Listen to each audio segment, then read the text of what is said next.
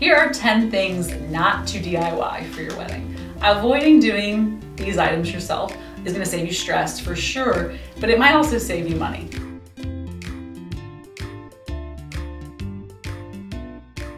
First is your hair and makeup. It's tempting to try to do this yourself and save money, but you're going to be photographed a lot. Having a professional means, one, that your hair and your makeup are going to hold, and two, it'll probably look a little better in the pictures. And of course, you do need to do a trial run to make sure you really like how your hair and makeup are done. And don't just look in the mirror, take some pictures, look at them, make sure you really like it. The second DIY to avoid is setting up your ceremony and your reception. You are not going to have time, so you're probably going to rush to complete it and things are going to get missed or sacrificed. The next one's table linens.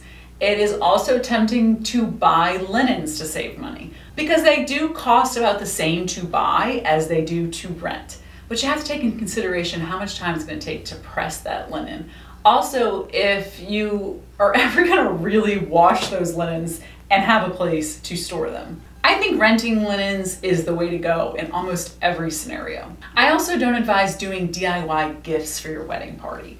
The only exception is if you have a craft or an artistic skill where you can create something of value for your wedding party. You don't want to experiment with a new craft or a gift and wind up having something that looks unfinished or sort of elementary for this gift.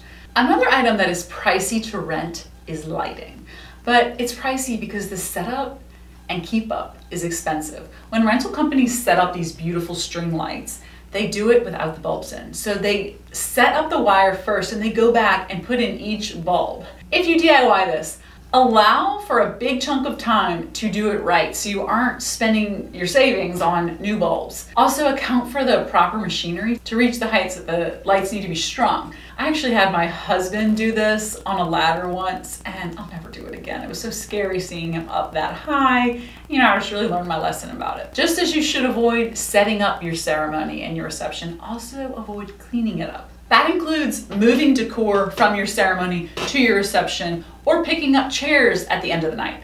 Hire someone to help with this and just enjoy your party till the very end. Many couples are DIYing their flowers. If you go that route, I encourage you to consider hiring a florist, at least for your bouquet.